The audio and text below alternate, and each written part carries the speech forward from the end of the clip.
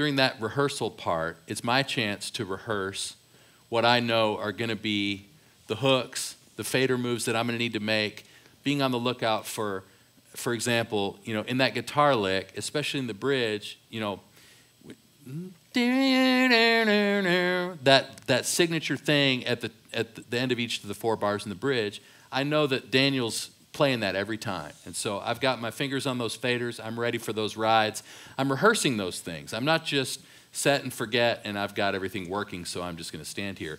This is my instrument too, you know, so I'm playing along with these guys, right? Chris always refers to me as the 6th member of the band because I'm playing along. And so, you know, for those of you who are in this seat and for those of you who are training people to do sound and to figure this stuff out, this is a perfect opportunity to practice those things. You know, you can talk about, you know, how much is too much, or, you know, fader moves, overall loudness, things like that, low end. You know, as you're talking about these concepts, especially with other people, it's a great training opportunity.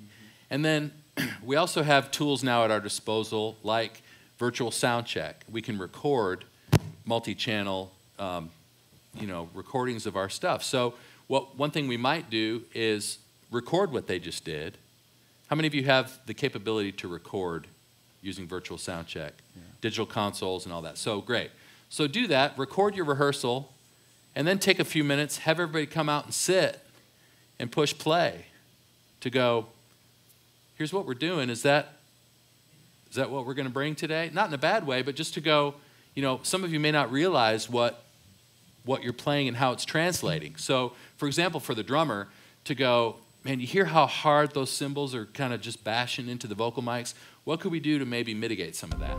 You know, so that it's not critical, it's just an opportunity, right? We have these tools, let's start to use them together to go, how can we make this better?